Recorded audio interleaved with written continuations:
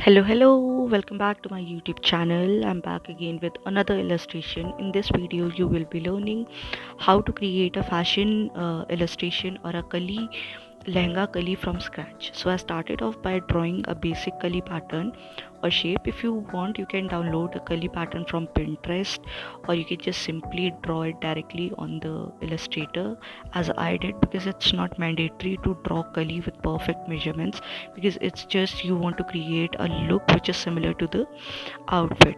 Okay, so once the Kali is done, just fill the color of your choice. Here I'm using black color, and then after once it's done, just make sure all the nodes and anchor points are perfect and curved. Then after that, just start creating surface techniques. So here I'm going to give a golden zari embroidery look to my Kali. So for that, I have selected this golden gradient, and then after that I am going to create a pattern. So in order to create a pattern in Illustrator, click on the object option in menu bar, go to pattern and click on the make button.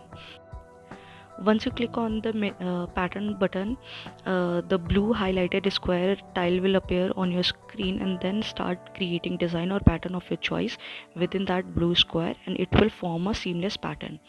Also, here I'm drawing freehand, but if you want, you can if you are like new to the Illustrator or a beginner, you can just draw first on your sketchpad and then transfer it to your laptop and then trace it out. Or for practice purpose, you can take any reference image from internet and then create it in the Illustrator. Also, here I'm using gradients in my brush stroke to create golden zari thread effect. Also, to select gradient, go to the windows and then select the swatch from default color swatch library.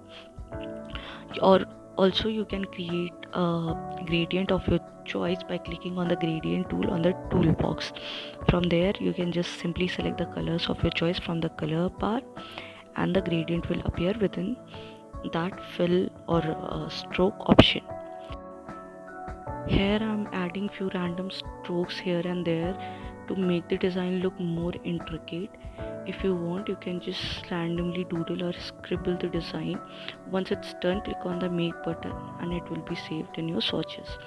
Then just duplicate the layer, the Kali layer. Even if you want, you can just duplicate the shape or the entire layer. It's totally up to you. Here I'm just duplicating the shape and then click on the pattern and fill the pattern. And for base, I'm just creating a black base. Now for borders, just create a shape of the border, and then from there start creating your border. Here I'm using multiple custom brushes, pattern custom brushes, to create the border. Also, if you want, you can just simply create one and copy paste the rest, adding few more details here and there, and also adding some accent of yellow and white color to give it more sequence and embroidered sort of a look.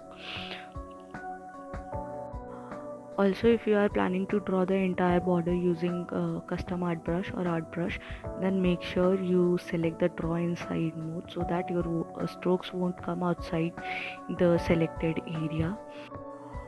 Alright guys, so that's it for this video. Keep on practicing and exploring new tools in Illustrator.